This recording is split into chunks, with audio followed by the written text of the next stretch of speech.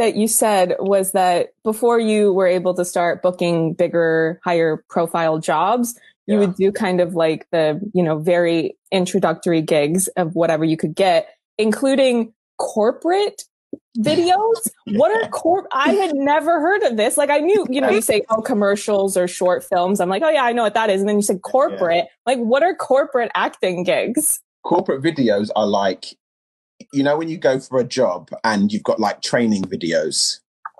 So they'll be like, this is how you behave in the workplace, or this is how to speak to your coworkers, or, or this is the training that we do in this company. That's what basically corporate videos are. They're like internal videos that you do for any company that do internal training. But they pay like, for, at that level as an actor, they pay quite well and they can be quite fun. But yeah, it's proper like entry level. Nobody ever sees it. You don't talk about it. You don't get any exposure from it. But it's like, yeah, somebody booked me to do a job and I'm being paid to act. So sweet.